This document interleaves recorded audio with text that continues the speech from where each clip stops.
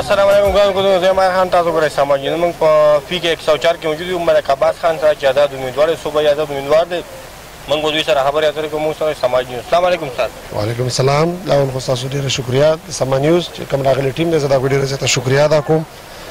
زه خو به داسې وایم چې زه خو لاول به ته دا وایم چې دا خو لاول زمونږ په دې مومن ایجنسي خو لاول دا خو ایجنسي وه او اوس چې کوم دی په ډسټرکټ په شکل کې دا تبدیل شو کې دا اوس مارچ شوه دا ټول فاټه نو زه د هغې حوالې سره وایم چې دلته دا کوم الیکشن وشو الحمدلله ډېر پرامن وشو ډېر د استحکام یو قسم له دغه وشو بعض علاوه زه چې کوم دی دلته چې څومره سیکیورټي فورسز دي که هغه آرمي ده که ملیټري ده که زما مومن لیویز خاصدار فورسز څومره دي زه د هغوی ډېره زیاته شکریا ادا کوم چې موږ د ډېر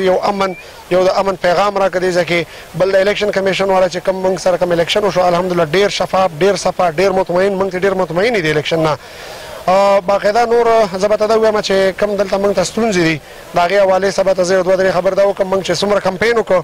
کوم زما دا ملګري دي او د دوی په حوالې سره د دوی په خبرو په حوالې سره موږ ته په دې کې دوه درې غټې مسلې دي چې هغه لاول زموږ چې کوم دی موږ نه خلک کومې مطالبې کوي هغه د بجلۍ دي د اوبو ده د صحت ده او بیا خاص کر چې کوم د تعلیم لحاظ دلته موږ داسې مسلې شته او موږ د موجوده حکومت چې کوم سټینډ حکومت دی موږ د هغې نه دا خواست کوو چې څومره د فاټ اراکینز پاس شوي دي لحاظه هغوی له یو خپل حیثیت ورکړلی شي او د هغوی چې کوم حق او حقوق دي هغه دې ورکړلی شي هغه چې په کوم بیس باندې دغه فلور له درځي